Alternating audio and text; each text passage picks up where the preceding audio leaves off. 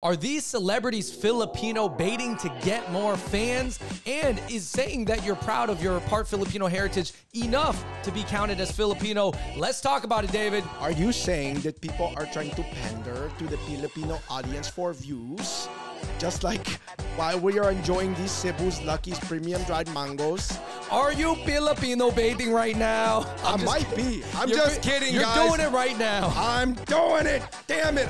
Yo, today, guys, we are shouting out to the Filipino audience because we're talking about the range of reactions that they had within their community. Like I said, I'm not one at all that holds any weight within that world. I'm just bringing it up. We're talking about Cameron Diaz saying that she ate lumpia, rice, and adobo every day. That clip is going viral right now. We're talking about Olivia Rodrigo being hailed as the first Filipino-American to be on the cover of American Vogue. Bretman Rock was on the Filipino Vogue. We're talking about Anna Cruz Kane being considered Filipino representation by some, but not by others. Saweetie, Bruno Mars, and even American tourists acting bad in the Philippines. What do these all have to do with each other? Let's talk about. We'll go into the comment section. Please hit that like button. Check out other episodes of the Hot Pop Boys. All right, so real quick, let's run each clip. We'll break it down and see what the comments were kind of like. The first one is Cameron Diaz. I grew up with a lot of Filipinos. Really? Yes. My best friend that I grew up next door to was her mother was from the Philippines. The Philippines? Yeah. And lumpia, adobo. I ate it every single day. And you kept your figure eating adobo and lumpia and rice? Rice all the time. Her mom made the best rice. I just go. What do you think, Andrew? Did you ever think you would see Cameron Diaz say, yes, I ate lumpia and adobo every day. My neighbors were Filipino. I'm not Filipino, and I'm not the gatekeeper to anything, but I feel like she really did eat Filipino food. Maybe not every day. Come on. You don't keep that body, Cameron, if you eat Filipino food every day. I think she's half Cuban, so maybe that does make her a little bit more open to, like, I don't know, other Spanish colonies or something. Right. But yeah, I mean, she did do the accent, so I think she's heard it. She's been around it. But I would say most people in the Philippines, Andrew, from what I could tell in the internet comment section, were a fan of it. They were like, they liked it more, but some Filipino Americans were like, this was kind of cringe. This reminds me when you go up and you're like, dos carne asada tacos, por favor. I thought she gave it an authentic effort, but you could tell that she was kind of like, yeah, I love lumpia and adobo, and she was really tapping into that memory. Do you think that a lot of people have the sense, and Cameron Diaz felt that like, obviously they were like a Filipino audience is like looking for people to validate them, or they have a love, because obviously if you guys know the history, the Philippines was a Spanish colony, then it was an American colony. They have a very deep reverence or love for American media, pop cultural icons. Oh, right? yeah. I mean, I totally understand why Filipino baiting exists, because it's such a market for entertainment that, you know, anytime you want to show them love, you'll get like an influx of views from the Philippines. Every YouTuber knows this. Every YouTuber knows this. It also happens with India, you know, big countries. Pump the views, right? Yeah, big countries, but not pump the views. It's not like fake views. It's just views from another country. You know what I mean? Anyways. Yeah.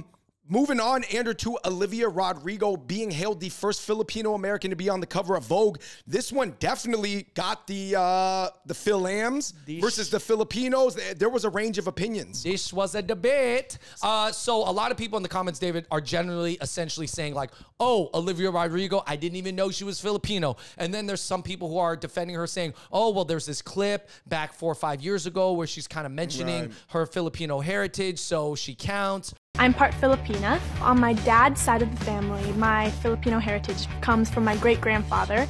And some people are like, lumpia is always kind of the go-to.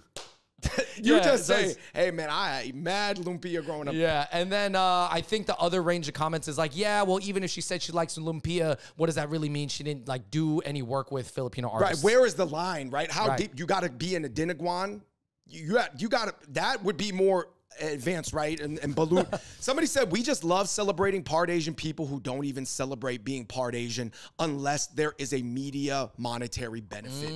Do you think this is true? Because I guess society's changing and, you know, more people are, you know what I mean? Like people don't, they're claiming their non-white side more than ever. Yeah, because I guess, I didn't say this, but a lot of people think like being white is not cool anymore. First of all, being white is still great, guys. Let me just tell you this. I can still see it with my own eyes. It's still good. But anyways, it's not as it doesn't have the cachet. So then playing up your ethnic side is cooler now. So a lot of people, some people are accusing Olivia Rodrigo by playing up her Filipino side. Now, you know, but it doesn't mean, all right, so even if it's true that it became more trending and acceptable society-wise or in Hollywood to rep that side, it doesn't mean that she doesn't actually feel more proud of it as well, right? Because people change over time, right? Yeah, guys, listen, in 2023, it is a lot easier to be publicly proud of being ethnic than it was 15 years ago. 15 years ago, it was a lot harder to do that. It was a lot more frowned upon. You didn't know if it was going to hurt your marketing. But nowadays, I think generally people believe it is a positive. Right. So just because you do something, you can't always assume the worst intentions about it. But Right. clearly, a lot of people become prouder of their ethnic side if they're half white over time. Again, guys, we are not gatekeepers to who is Filipino. We're just sharing our thoughts. Also, David, this one comment said, man, Filipinos are the only Asians that use the one drop rule. Obviously, that came from the Black American experience and Right. the Black American identity, which varies country to country, right? Even how people identify based off visual, I guess, phenotype or whatever. Yeah, I would say there's a range. I would say Koreans are almost like the strictest. Koreans and Japanese. Then I would say Chinese obviously have been opening up a little bit with Eileen Gu.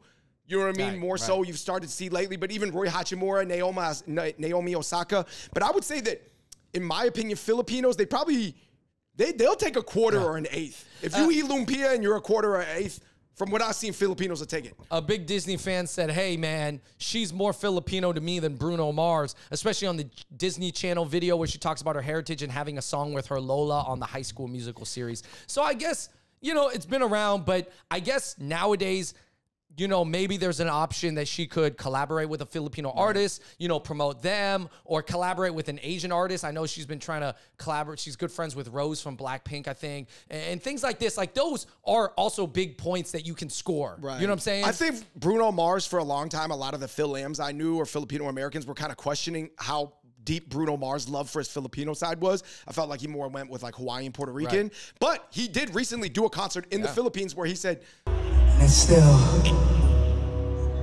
miss nakita mo ako.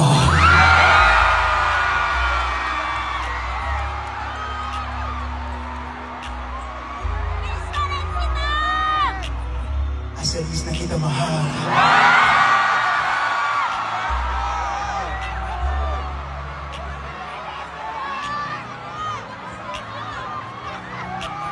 You don't believe me yet? Yeah, so I would say a lot of the people generally believe that Bruno Mars has been leaning into his Filipino side now, that his kind of like, I guess I would say his career has peaked in America, even though he's had an amazing career, but, and then now he's like maybe on his world tour trying to gather up whatever fans he can at the end. Again, that's not necessarily wrong because he is Filipino. It's so difficult to say because society has changed along with the marketability. Right. So was it society changing or was it strictly like a marketing equation algorithm change? Like I said, guys, somebody said these Filipinos that are mixed look more Filipino to me than Joe Coy, but Joe Coy clearly does the work. We're talking about the comedian Joe Coy. Right. Because, Andrew, it does seem like Joe Coy really sinks his teeth deep into the culture, right? How much is it about the work? Because Joe Coy definitely does do the work. There might be people who maybe even visually pass more than him, but he's, you know what I mean? Like, he's out there. I do think it's a lot of the work. I think the work has to come from an authentic place. You know, obviously, we just did a video about being transracial, so that's a whole funny conversation to have right there. But no, it does. The work has to come from an authentic place. David, there's this one comment that was pointing out about Olivia Rodrigo being on the cover of Vogue and being touted as the first Filipino. It says, yo, she's American just because she has Filipino ancestry. Why do people call her Filipino like she's from the Philippines? Right. This was a comment from a white person because obviously she is half white herself. I believe her dad is 75% Filipino. Right. So technically, I guess in a way, she's more European than even Filipino, if you want to get technical. But because this person is like, they're probably mad that somebody that was, I guess, previously white or default American has been, I guess, in a media title sense, taken away out of the white pool now. I don't know. I think some Americans are triggered when it feels like you're trying to X out the American out of your identity, or even though you are clearly American. Like, that's like us being... But she's clearly more Americanized than she is Filipino. Yeah, but David, would it be accurate if we got touted as the first Chinese sibling duo on YouTube to get 2 million subscribers? If you just said first Chinese, that's not wrong, but it's not fully accurate because we'd be Chinese American. We're not from China. You know what I mean? But Double Dragons had millions of views before us. It was a cartoon. Anyway, guys, somebody says, what about people who are not Filipino but identify as Filipino? This is bringing in the transracialism or, whatever. I mean, or are they talking about growing up in Seattle, David, when we wanted to be Filipino because our Filipino friends were living better Asian lives, bro? Man, if you have the old school Asian parents that are like in their 70s now, they Filipinos were like the only kids allowed to have fun. They would come up, we'd be break dancing and doing windmills and all types of down rock, and they'd come out to be like, oh, Randy, you and your friends are break dancing in the garage again. Here's some instant noodles for everybody. Oh man, and they would always have like the steaming rice ready to go. You could go in there, take a scoop, eat some of the food. Some pandesal, yeah. Oh my gosh, are we Filipino fishing right now? We're doing it again. I'm just being honest. We're just keeping it real. Hey, if you know South Seattle, you know how it is. I'm just being like Cameron Diaz. I really did it. I was in a debut, guys. So, Andrew, there was also a clip of American tourists kind of acting crazy in the Philippines, spitting off of a tourist site. Let's run that clip. This generated a little bit of anger, but then it also brought everything to a geopolitical discussion. Are Filipinos more accepted in America because they're more geopolitically, because we're once an American colony? They speak English as a national language there, along with Tagalog. Someone said, man, it is a shame that the Filipinos, who are greatly loyal to the great country of America, are put in the same box as the Chinese and Japanese, whose loyalties are always in question. So this brought everything to this geopolitical place, because obviously America fought a war against Japan. China now is framed as a new, almost like Cold War enemy. Right. But that would never probably happen to the Philippines, right? Yeah. I guess I could see if Filipinos are like, we are so tired of being called Chinese that we need to recognize everybody who is even part Filipino so that people know Filipinos are not Chinese. You can trust us with the secrets. Yeah, we won't mess. We are won't proud send them to be back to American. Beijing. If that's the case, I don't know. But anyways, I'm not speaking for Filipinos. But of course, there's a mix of opinions, Andrew. There's a lot of Phil-Ams that we grew up with. South Seattle produced a lot of activists that are like end American colonialism. You know what I mean? Like there's so many things. And somebody said, I got a feeling that these white kids' parents took American exceptionalism a little too literally. Why are these people coming to the Philippines acting like they own the place and disrespect the place? Yeah. All right, David. To kind of wrap this up, first of all, let us know in the comments down below what you think about all this. Like, is there a minimum things that you have to do to be counted as Filipino? Not that we are the ones to ever decide that. You guys decide. And like I said, there's just a split within the Filipino community.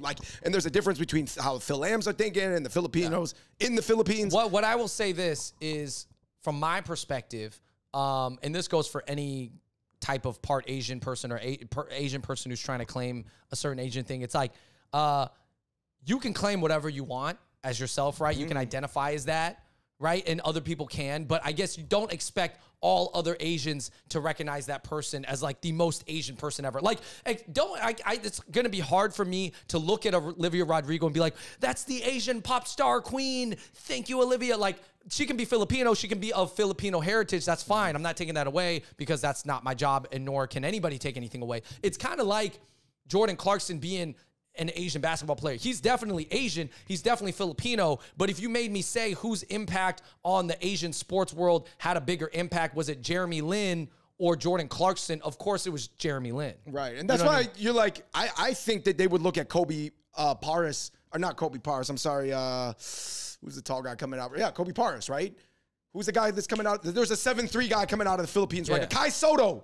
That's what I meant to say. No, Kobe but I think once Jordan Clarkson played for the Filipino national team, to me, he was doing the work. Yeah. And he's probably doing a lot of work that Jalen Green, to be honest, doesn't seem as interested in doing, which is fine. It's just about, at that point, it's just about the work. Because I think, like, if visually you don't look Filipino, that's fine. If you visually don't look Chinese, whatever. But what work are you showing instead? And by the way, Andrew, not to toot our own horn, we may be the first people to have ever talked to Saweetie on media about her Asian heritage. Oh, yeah. Because she's part Filipino and Chinese. Dude, we're going to play the clip.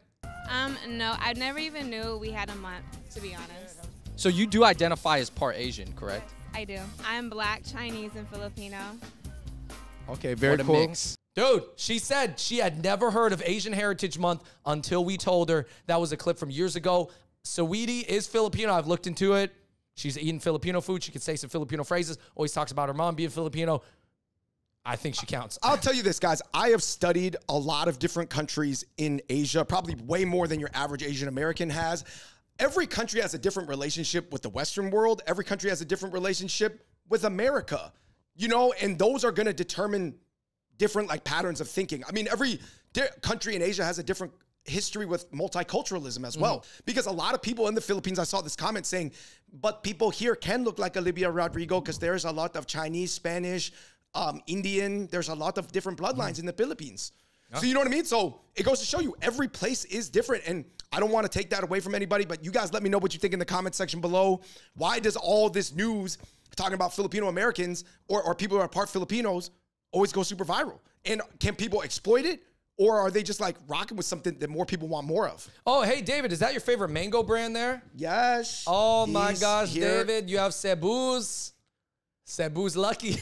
You're doing it right now, bro. You're doing it. Give me some. No, seriously. Let me try the mangoes. I actually like the other brand a little bit better. The Philippines. This one was quite sweet. No, you like the brand called the Philippines. Let us know what you think in the comment section below, guys. From silly to serious. Until next time, we the Hot Pot Boys. We out. Peace.